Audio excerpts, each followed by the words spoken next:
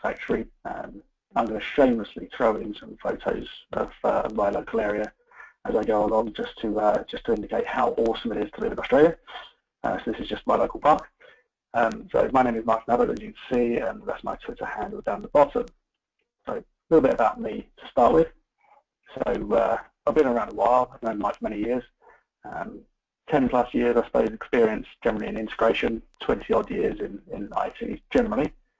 So I'm an integration messaging guy as well, bit of a cloud person also, and I actually run the local cloud user group over here in Perth. I'm also, for my sins, a member of the Global Azure Bootcamp admin team with Magnus and Martin and the others, and Mike, the two Mikes. BizTalk developer, I've been playing around with the BizTalk actually since 2000, but probably doing it in anger since 2004.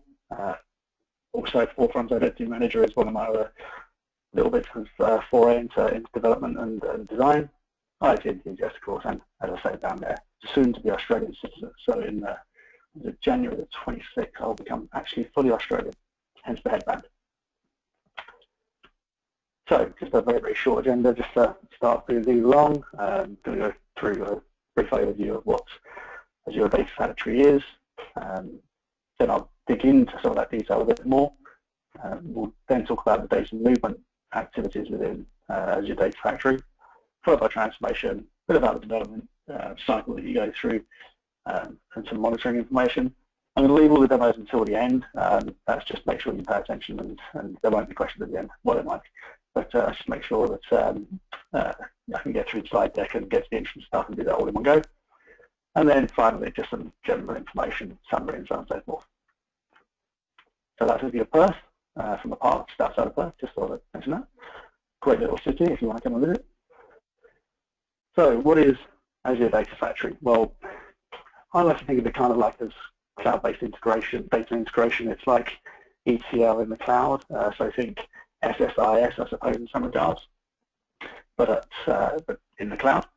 It's about the orchestration and transformation of data, and really talking about large volumes of data here. It's designed to be very much a big data type solution. It's actually part of the Cortana Analytics Suite in the information management space, and not surprisingly, it's on the platform, so it's managed, it's scalable, and it's reliable.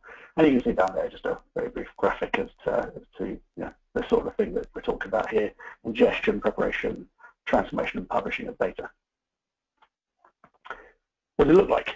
Well, there you are. So it's got four key pieces really. I'm going to start with the bottom right, bottom left, beg your pardon, which is the linked service. That's kind of the what I personally think is the most important part, I suppose, in some regards. It's the bit that defines any activities that are going on, or connections to activities. It defines connections to data, and then beyond that you have the data sets themselves, activities consume and produce data, and then a pipeline. Don't be confused pipeline in terms of BizTalk pipeline, although I suppose it's broadly similar. It's a bunch of things that get done in a specific order. So linked services, like I say, for me, this is the kind of the basic unit. Linked services can represent two things. They can represent a physical data store, so those can be one of a very, very large number of things, and I'll talk about some of those things in a little while. But typically things like on-premises systems, cloud-based systems, and more recently the Azure Data Lake Store. That's just been added fairly recently. And then the next thing that can be represented by a linked service is a compute resource. So that's the bit that does the heavy lifting, the actual transformation work. So as you can see there's a few things: HD Insights, SQL database, Data Lake Analytics. I think for me one of the interesting ones, which I won't actually do a demo of today, but is the Azure machine learning endpoint. I'll talk briefly about that in a little while, but that's quite an interesting one. So I'm just going to wander through with each one of these in turn, and then we'll do some more interesting stuff a bit later on. So the data sets, what are they? They are basically named references to data just there. And you saw from that the original graphic with the activity that they can be used for both inputs and outputs. They can be consumed and produced by those activities.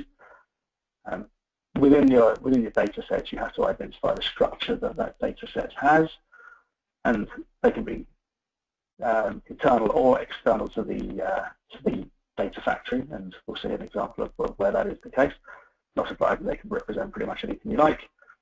And then there's these, there are system variables throughout the entire data factory, which can be used in particular circumstances. The data sets, the two that are of particular importance are the slice start and the slice end. The concept of a slice in data sets is something which I'll dig into in a bit more detail a bit later on, probably when I'm doing the demo. But in essence, it's a capture in time of data based on the availability of that data. So that the slice start is when it starts being available, and the slice end is when it stops being available. So activities are basically where things are done, and there's different types of activities. So each example there was just a copy. An activity has one or zero or more inputs and one or more outputs. If you're using something like, for instance, HD Insight, you can have multiple outputs. If you use something like copy, you can have one output. And it's the use of orchestration of a pipeline. I'm going to shamelessly throw in biztalk comments here and there because why not? But so essentially, think of it almost like a shape on the biztalk design surface. It's a particular task within a pipeline, and there are activities for movement, transformation, and analysis of data. The analysis can be aggregations, anything like that. So HD Insight Hive queries, big queries, so on and so forth. Transformation, as the name suggests, is just can very literally be changing or aggregating other information and transforming it in a specific way that's relevant to your output. Of course, movement is pretty much copy. I think probably most of these things will look pretty familiar to anybody who's done SSIS in the past. There was a presentation on that last week. So, you know, none of this will be particularly shocking to any of the ETL crowd. Likewise, with the data sets, there are a couple of pretty important system variables to do with activities. They're the window start and window end system variables. And again, because in much the same way you have data sets availability, you also have runtimes for activities, and that window start and window end is essentially a tumbling window that runs across those across the availability of that activity. And finally, the pipeline. Pipeline is really just a bunch of activities joined together.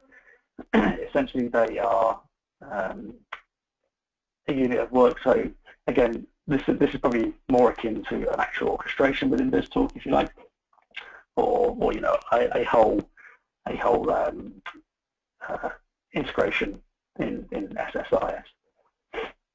So the key thing there is you can also set the active period of a pipeline in the past, and if you set an active period of the pipeline to be in the past and the data is already there, it will just go ahead and grab all that data and run the pipeline and produce all the output based on the past. So that's what is great for things like data migration and so on and so forth.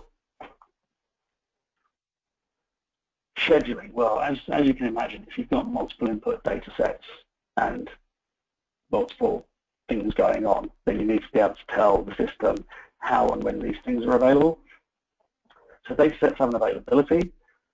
Frequencies are things like minute, day, hour, week, month, and so on and so forth. And you set the interval to be whatever you want it to be.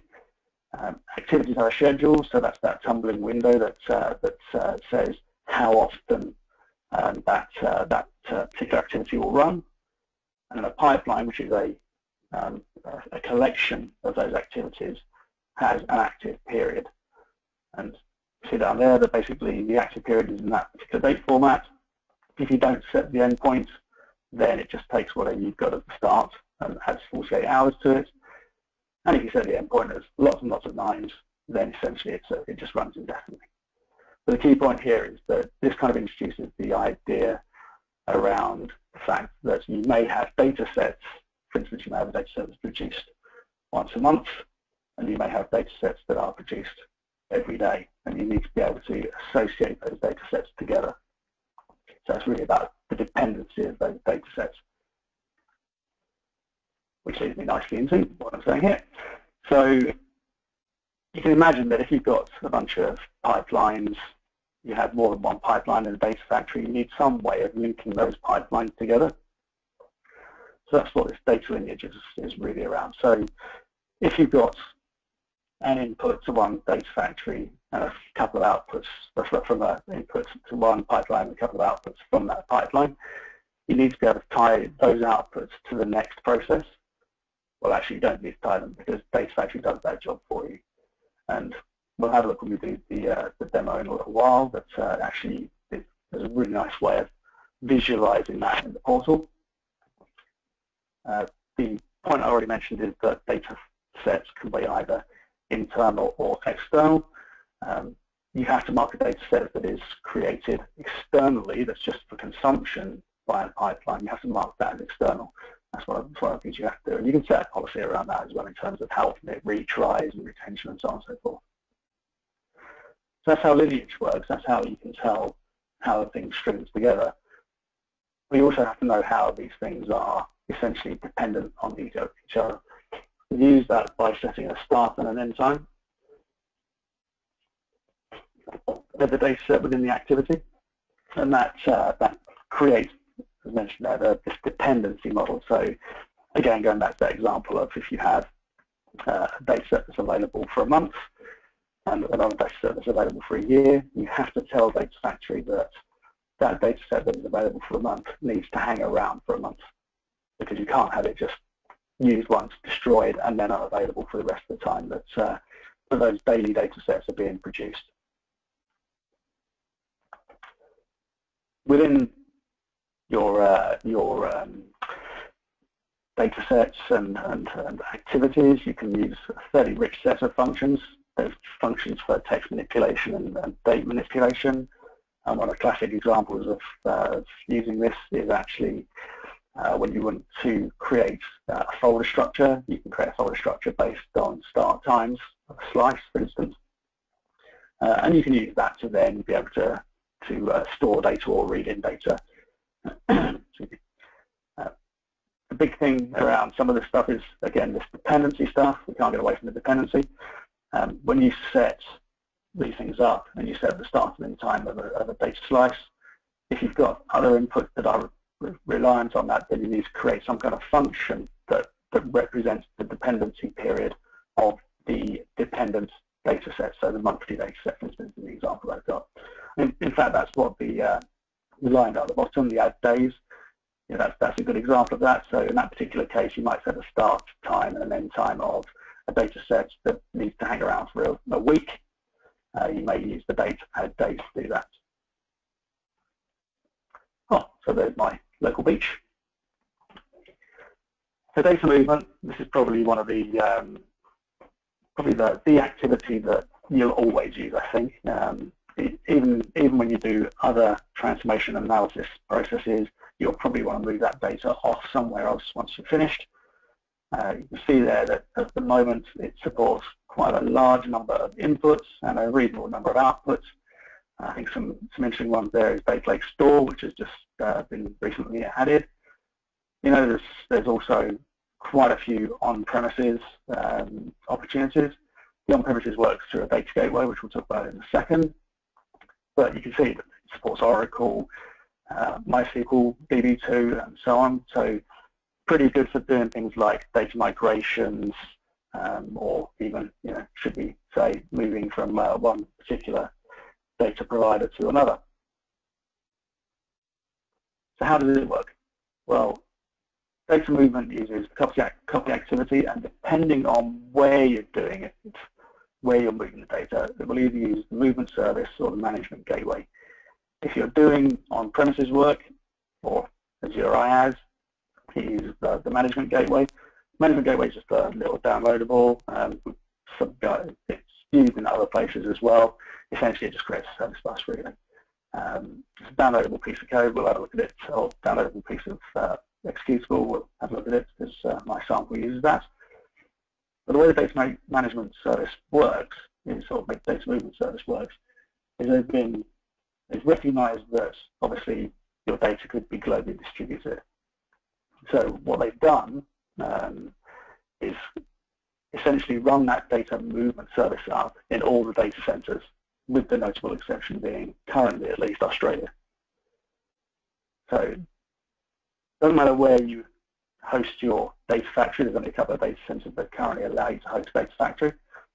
Wherever you host your data, if you're moving data, it will use the locally available data movement service. So that's all about efficiency, essentially. So it executes at the sync location. If your sync or source is on premises, it actually uses the data management gateway to move the data rather than the data movement service. The interesting thing about the Australia thing is if you have data that's in Australia as a source and data else, or where you're storing the data is going to be elsewhere, then that's okay. If you have data elsewhere and you need to move it to Australia, then that's also okay. But if you have data in Australia that you want to move to Australia, it will actually fail. So that's the current situation with the data movement service. They are going to roll it out to Australia fairly soon, thankfully. It's movement, so not surprisingly, it takes one input and produces one output, because it's moving something from one place to another. And the data management gateway has certificate stores for making sure that the movement, if you want to go between on-premises and the cloud, is absolutely secure. I think is that it does type conversions between the source and the sync data types. There is a list of the way that works actually within the documentation. I won't put on that here, but essentially it pretty much does type inference and does that between the source and the sync data types. And the thing to remember about the data gateway, the final point there really, is that data gateway lives on a machine. So whilst it can be used to move data, you can only have one instance of it on a single machine. But that's okay, because actually you can use the data management gateway to move many data sources. So it can move many data sources, but only one instance on a single machine, and actually only one instance within Data Factory, an individual Data Factory. Oh, that's another beach and a stick. So this is just down the road, just another beach. So good to talk about data analysis and transformation. So I mentioned some of these briefly. So essentially, this is about taking data and creating either different data from it or multiple data sets from it. You can see down the right-hand side there are not that many compute environments essentially, but not surprisingly, there's HD Insight for all the Hadoop type stuff, SQL database for stored procedures. Data analytics is again another one of the new pieces. Again, that's obviously quite a key part of the Cortana Analytics Suite. Azure Batch at the bottom for doing .NET. So if you've got to essentially roll your own transformation process, you can do by using Azure Batch. What I didn't mention was machine learning. Again, I think this is quite an interesting one. Machine learning, essentially you can go in, you can create your own model and expose it as a web service, and you can call that web service from an activity.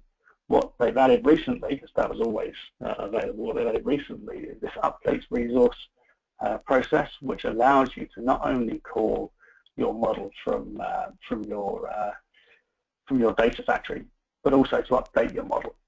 So if you've got data flowing through the system and you want to chuck a new data training set at your machine learning algorithm, you can now do that and then call the batch execution process after it, so you can retrain your model whilst you're going along in flight. Two types. There's an on-demand process, bring your own. Currently, the on-demand only works for HD Insight. There is talk about them doing it for things like Batch as well, but right now it does only work for HD Insight. Just some key things that you need to set there. there is a time to live that you need to set, which essentially says, okay, well, once I've finished processing all my stuff, I'm going to hang around for this amount of time, and if I don't have to process anything else, then I'll destroy myself. So that's why it's on demand.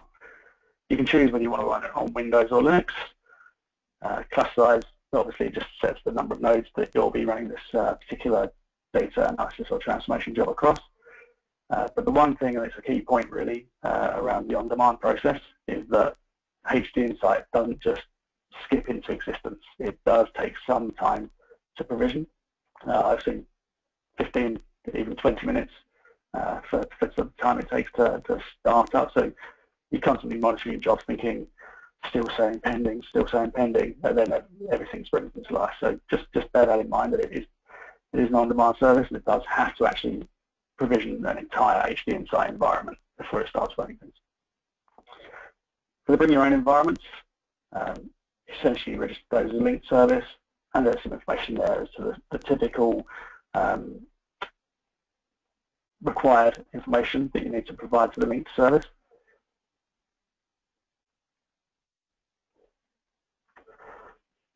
Oh, sorry, let me just mention, that's the view from my local drinking establishment. So, development. Not surprisingly, with a lot of these services nowadays, JSON is lingua franca, and anybody who's ever play around with logic apps and so on will be more than familiar with that. So, in the same way with Data Factory, everything is based on JSON, which is great, of course, because that means it's a nice, easy way of using storage and source control. So there's really kind of a few ways of developing these things.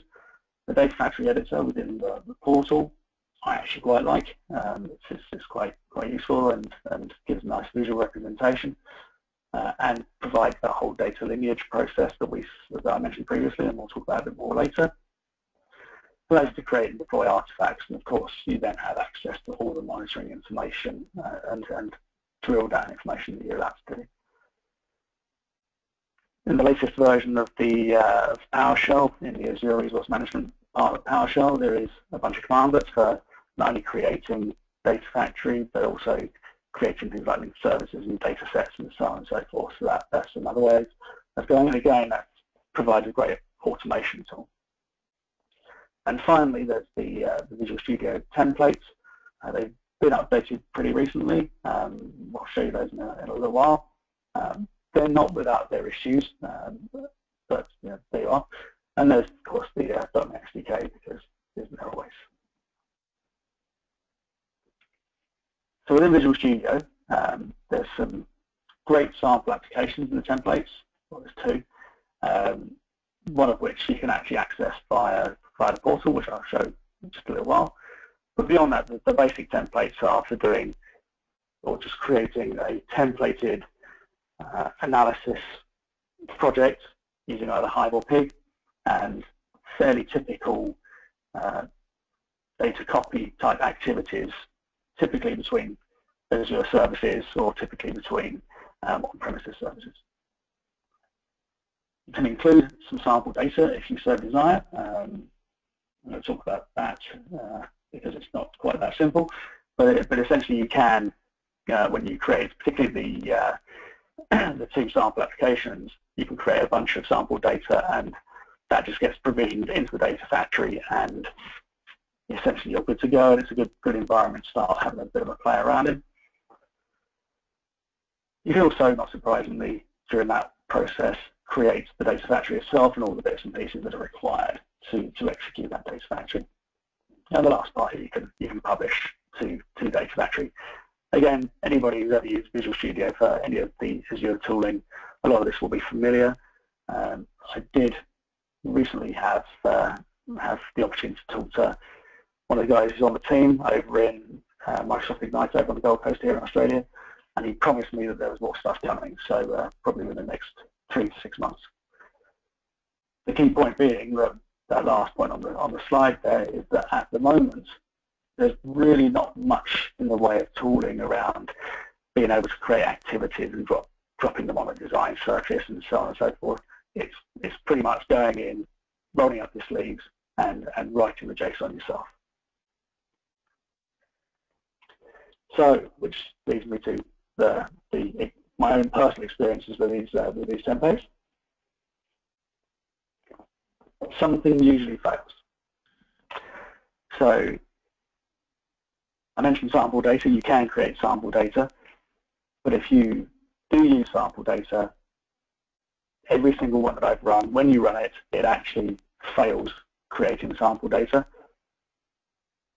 Although actually it physically creates the sample data, but the part that says fails isn't actually part of the file. The part that fails is the bit that creates all the various JSON artifacts that you really need. So essentially you need to run it once. That will create a bunch of sample data with no JSON, and then you need to make sure that sample data is available up on Azure where you think you put it. If it's not, then you actually have to physically go in, manually edit the PowerShell scripts, and physically upload the files yourself, because the PowerShell scripts I don't think they're quite templated correctly, so that's why the copy of the data fails. But then once you run it once, if you just go in and you deselect the fact that you don't want to create sample data the next time you run it, it runs through, and if you choose not to publish to Data Factory, then it will go ahead and create all the JSON artifacts.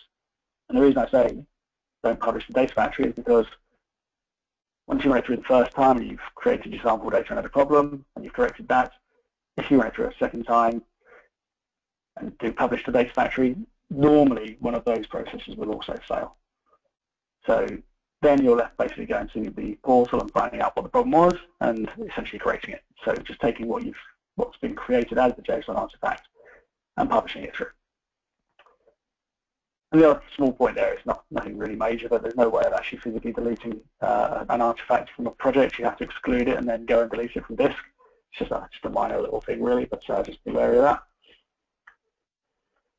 Deployment, this is another one of the things they added fairly recently. You can essentially add new config files to your Visual Studio template or project, big button, and that allows you to create a bunch of configuration files that are specific to different deployment environments. So for instance, you can create them for your test environments, production environments, and so on and so forth. And when you do your deployments and publish to Azure Data Factory, you get to choose whichever particular JSON file you want to choose that's got your configuration for that particular environment. Quite a useful little thing they just added. So, monitoring. Not surprisingly, with all these Azure services, you can drill in and drill through many things. It says, I say their data slices may fail. There could be any reason why they fail. Maybe your storage isn't available, or there's a timeout on a service, and so on and so forth. So monitoring is a good way of just drilling into that and trying to figure out what's gone wrong. And if a data set has failed or a data slice has failed at any time, you can just go in and rerun it. So the key point about the rerunning is that, obviously, I've mentioned about the dependency model between the various dependent data sets. When something fails, Data Factory knows how to deal with that failure. So if you've got something that fails and, for instance, a process a bit further downstream or upstream requires HD Insight to be started up, then the data slices that are dependent on that service will just stay in a pending state, and they will not be processed until such time as the erroneous data set has been fixed. And likewise, you can always enable diagnostics on all these Azure platform services, so you can do that as well. It's disabled by default, which I was quite surprised by. But you just need another storage account, and you're away. And you can add alerts for failed and successful runs. I'm guessing they'll probably add other alerts in the future, but right now it's just for failed or successful runs, and that's the usual alerts that you have in the standard platform. Oh, sorry, that's the interesting stuff. So, where are we? We are here. So I have already created, but this is essentially going to be a demo to start with, is the copy process. So I created a bunch of orders. They're on storage currently. So if we go in and look through this, we can see that I've got 3 months of orders, and this is just a fairly simple file. So if I go into Visual Studio, I can go and have a look. Let's very quickly have a quick look. Essentially, all this is an order number, an organisation that's made that order, a specific product that they've bought, the quantity of that product, and the price. So this is obviously on Azure Block Storage, and what I'll do is I'm going to have that transferred down to my local SQL Server here. So my SQL Server, you can see I currently have no orders. It's awesome. So just to prove that it's all working. So we go back up here. We can see if we go to the actual data factory itself. I created one previously. It does take a few minutes to create, so I thought I'd save you that drama. So this is the basic blade for Data Factory. We have an ability to auto and deploy. There's the diagram, and you can drill into the various things that you've created. And then down here we have the visual alerts and Data Factory metrics.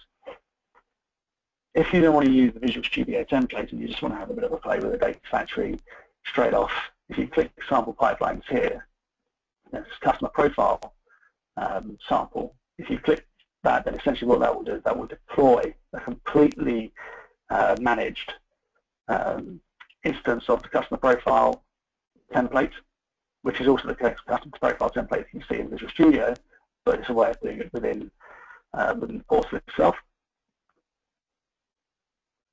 But if we were to go ahead and start creating this now, click Author and Deploy. The first thing you notice is that I don't have anything currently. This is all empty. Because I'm going to need to push stuff to the to my local machine, I'm going to need to use the Data Gateway.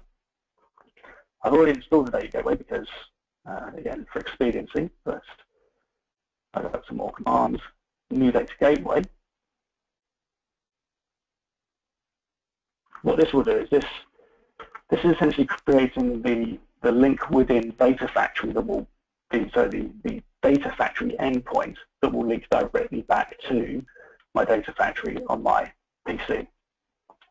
The key point here is this key. This is the unique key that is used to create the physical link to the Data Factory here. So if I start this service,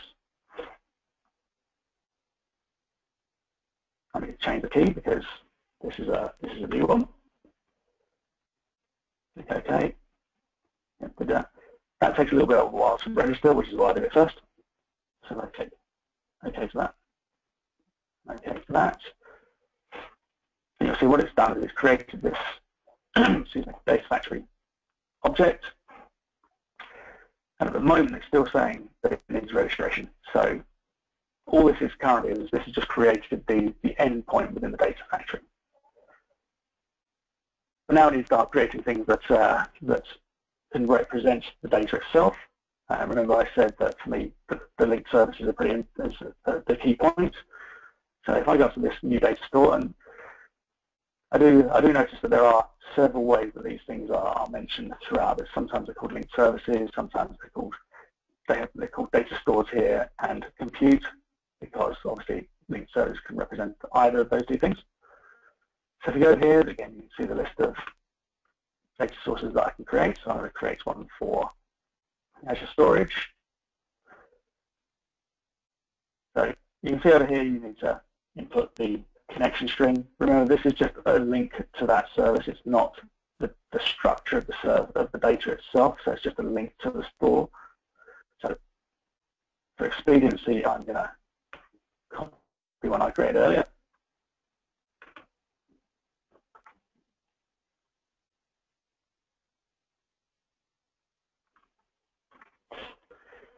So what I'm doing here is creating something. There's the connection string to my Azure Blob Storage that you saw previously. So currently, at the moment, you can see down here it says draft.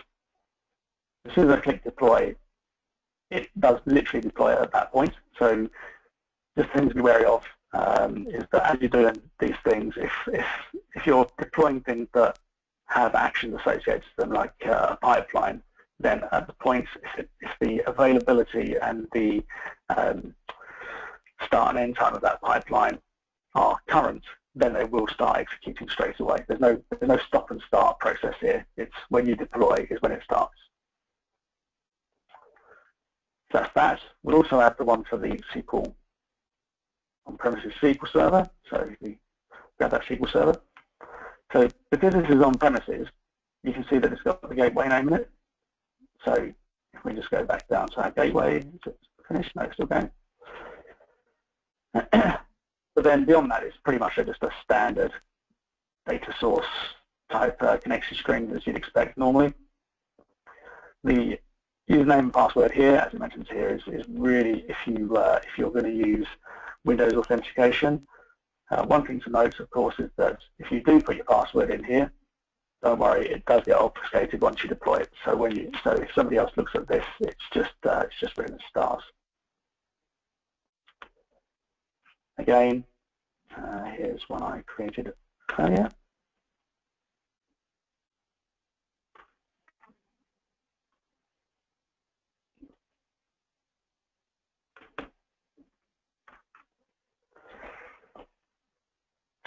So I've now created my two linked services. Linked services are no good unless there's data associated to them. So if we go back down to new data, or go across the new data set, we're going to add blob storage because that's what the data, the orders, the CSV files are. And I think it does a pretty good job of showing you some a basic template here with some nice little tooltips as we go through. So just an idea of the structure here. So at the top here we have structure itself. That's the physical structure of your data, and you can see it's a name and a specific type of that. You can then put in where the files or your data comes from. If we just look across here, you'll see that there are these placeholders, year, month, and day. And you can see down here it says partition by year, month, and day. And this is using that system variable that I was talking about. So start, slice, slice start, slice start.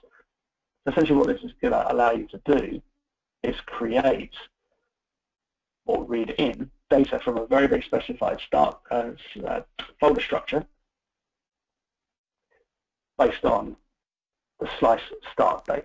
So for instance, if in my particular case, I've got 2015 and a month, so not surprisingly, obviously mine contains that. So if I get rid of that and just go to the one I created earlier.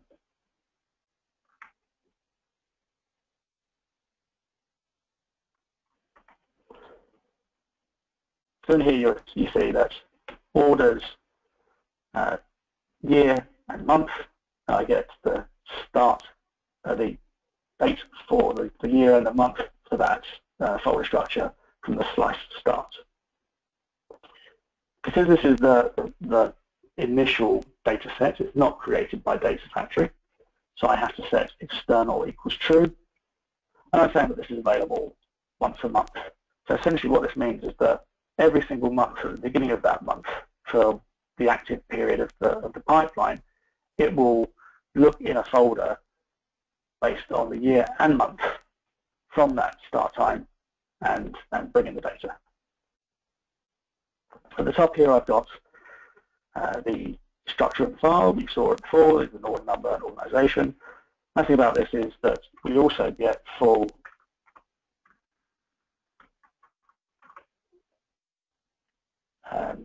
IntelliSense. I can give it something.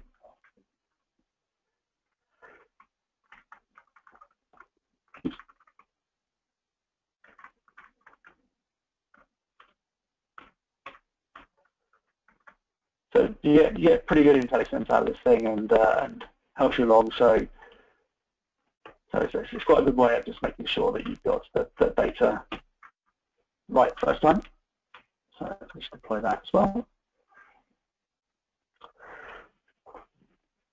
The next one I need to walk through is, or bring in, is the one for the SQL Server. So again, new data set. This is going to be a SQL Server table. So I'm just going to copy this directly into a SQL Server table. I'll just grab that straight away.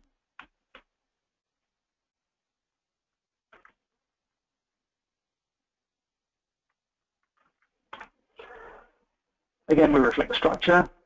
SQL Server table, and we have to give it the table name that it's coming into. For the ease of this particular demo, both of these are available just once a month.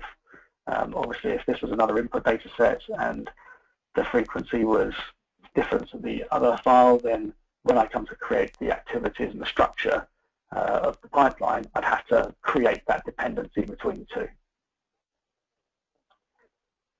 Let me just deploy that. I'm just going to check my gateway. So you see now it's added that key. I need to check, add the certificate. Remember, I mentioned this is still very, very secure, so I'll just choose the current one that already has. And leave that to its own devices. So I've now got my linked services. I've now got my data set. The one thing I need next is the pipeline, which will dictate the activities that occur to on these specific data sets. Now, in this particular case, it's a very simple one. It's just a single copy. So if I add a new pipeline, and I'll again, for the sake of expediency, because time is getting on.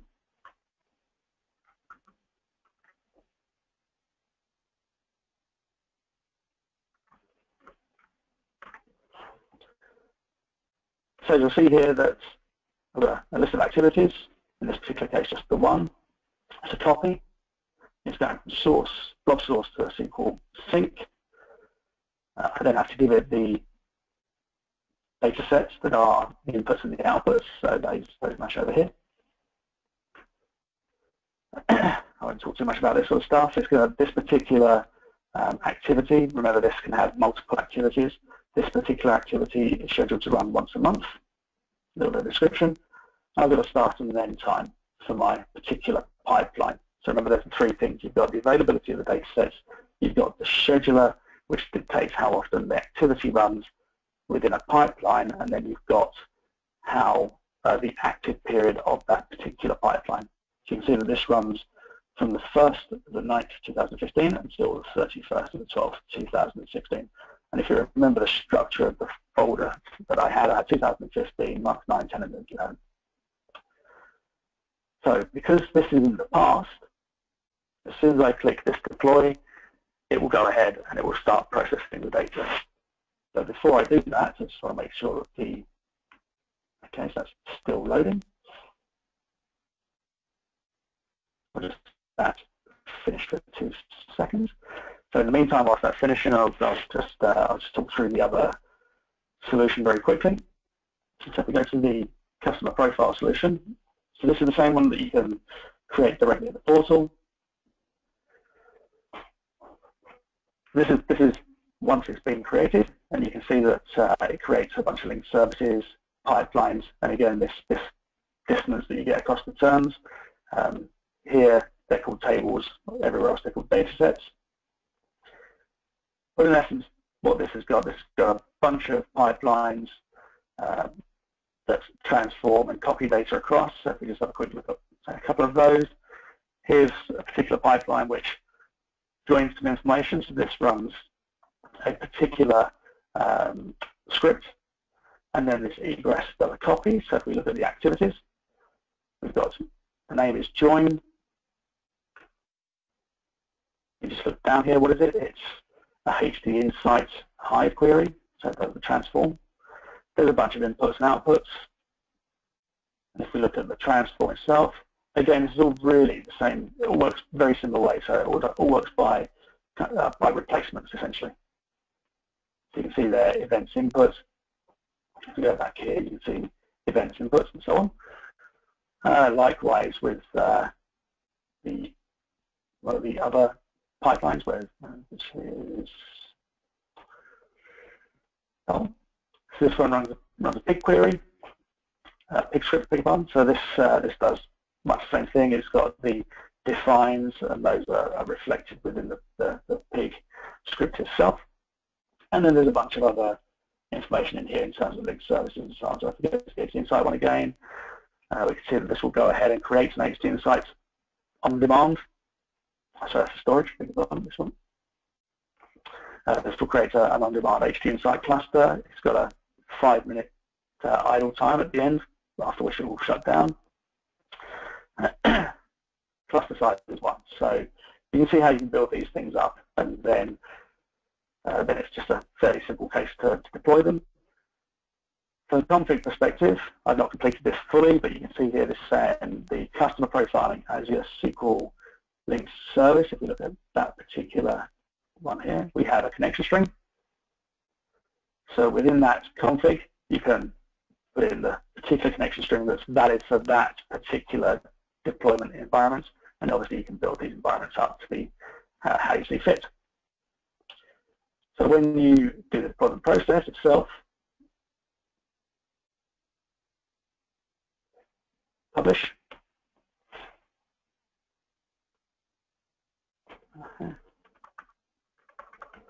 So no matter how many times you say password, it doesn't.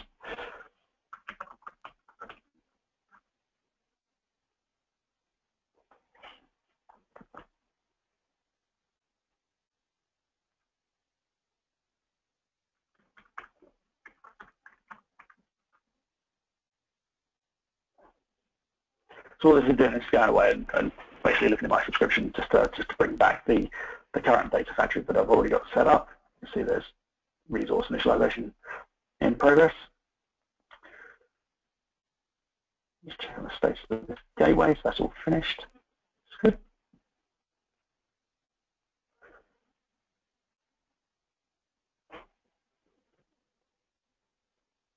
You see it's getting data factories in the background.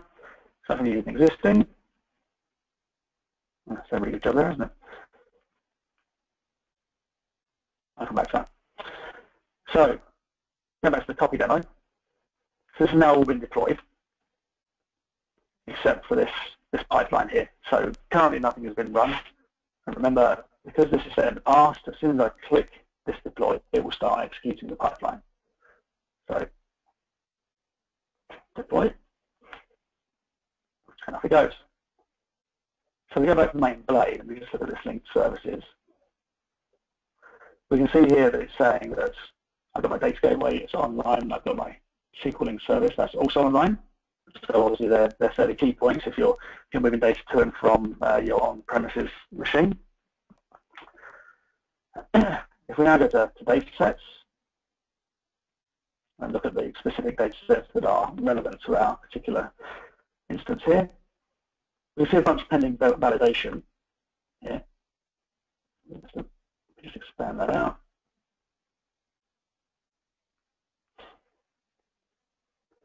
We can see we've got 3 that are ready. So these are upstream data slices. So these are the initial data sets. So remember I said that in the past for 9th. So you can see here that 3 data sets for September, October, and November are ready. All the rest are saying pending validation. That's because they haven't been produced yet. Okay, so it's building that dependency. We close that and look at the orders table. So at the moment it's saying that this particular one is in progress. Basically the way that the backfill works, it does it in parallel, so you don't know what order the data will necessarily come through in. So it's saying this one is in progress and the others are all pending execution. Look at that in progress one. It's saying upstream slices that are not ready, there aren't any. So essentially it's saying it's got all the data it needs and it can go ahead and start processing.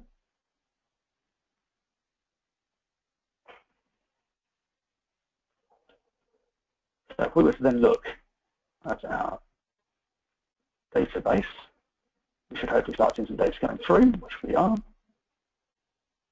Hurrah, it works.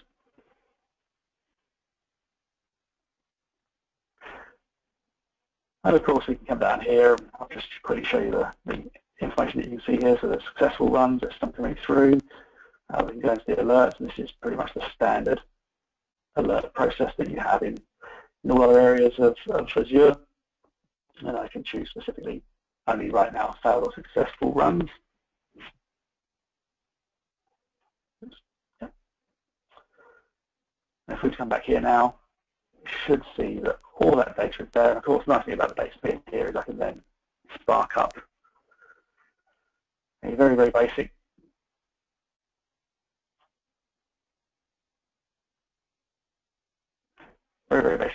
simple Power BI dashboard, and you get all the usual sort of stuff that you normally get. So you can imagine how easy and powerful, or how easy that was, and how powerful it can be depending on the data that you're bringing in.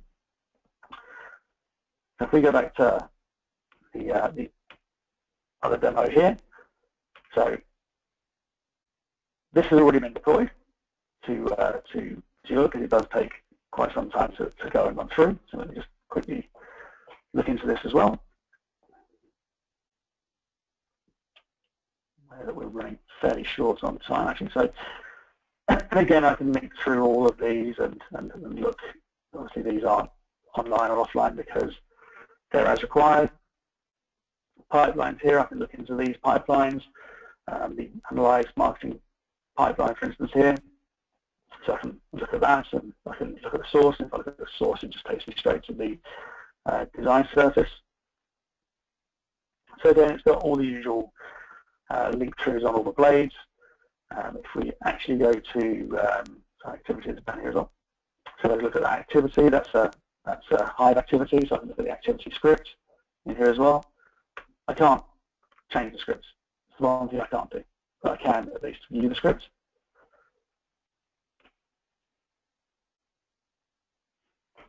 And then the other drill through I'll do right now is you can see here that we've got one error. So if I go into these data sets, I can see that this particular data set has an error. And it's because the process timed out. Okay, so if I click through on that, I can see that it timed out for some reason. After 60 minutes, it hadn't worked. If I wanted to, I could rerun that slice, and all dependent data slices that are downstream from this would then execute as required. Another way of looking through this is if we go into the diagrams. I'm not showing the diagram yet because this one's a bit more interesting than the others. So we can see here that we've got input, a pipeline with some activity, some more input. We've got something that's gone wrong. If we look at the actual pipeline that's downstream of that, if you right-click this, you can open the pipeline. Just open the design surface a bit more. We can see that there's a bunch of other stuff down here. If we were to go to the marketing campaign here, you see the same pending execution. It's pending execution because there is an upstream slice that's not ready. So it's worked out all that data lineage and dependency for us, and it maintains all that for us as well. So we're going to close that back out.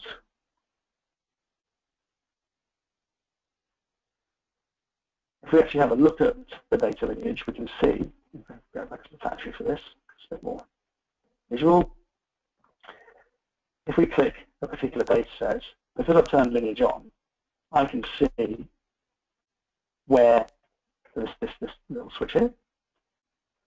I can see the data sets that are dependent on this specific data set. So if I click through this, I can see where things are linked together. Quite a good visual representation, and allows you to drill into the specific data sets that you are particularly interested in. I won't actually run that particular data set because it does take some time, because it will have to re-spark up an instance of HT Insight. The only other thing I thought I'd show very quickly is Visual Studio. If we just start the instance here.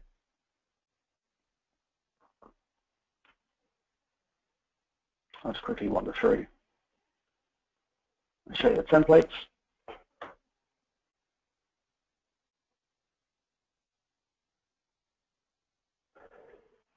So these are the two standard samples. So customer profiling is the same as the one that's available in the portal, and customer churn is the one that runs machine learning.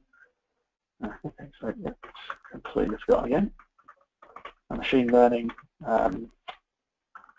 endpoint.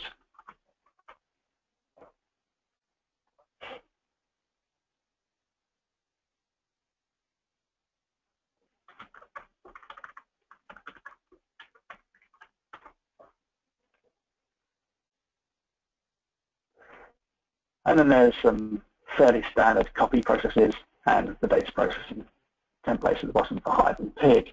This is the include sample data that I was talking about. So if we were to just choose one of these very, very quickly, in fact, we're running a bit short time, so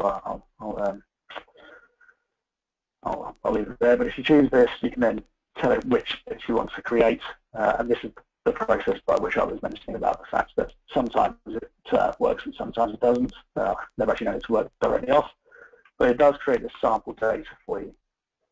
So when you run it first, it won't create the artifacts, but it will create sample data. Yeah, that's obviously first thing in the morning. It's just not accurate. So the various inputs and PowerShell scripts to physically upload the data to the portal.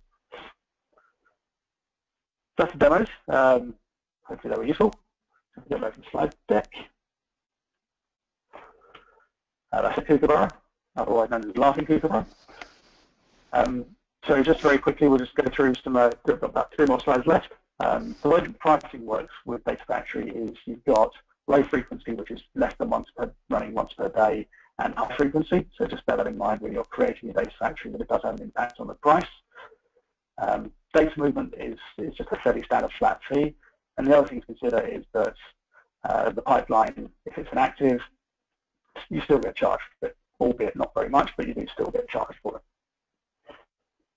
So very, very quickly, a summary of that, of what I've been going through. So what is Data Factory? It's great for dealing with big data. It's used in the same terms as Cortana Analytics Suite for information management. It's great if your source, or you've got either a source or a destination that's in the cloud. Usual platform as a service arguments around environmental cost and administration cost. I mentioned it twice. So Azure is on one side, but the key point there is that it can be used very easily in consort with other types of data management tools, such as SQL Server integration services, which I've mentioned last week. Final slide, really. A few pieces of information there. I know this slide deck gets put up, but the first one is documentation portal. That's really very good. The learning map, I think, is probably one of the better learning maps of all the various Azure services. So do definitely go there and start digging into it. And there is an ever-increasing list of samples on GitHub. So I think that's my last slide. Yes, it is. So Mike, I think I'll pass back to you now. Thank you, mate. So we've just got a couple of questions came in, but if anybody else has any questions, they'd like to put them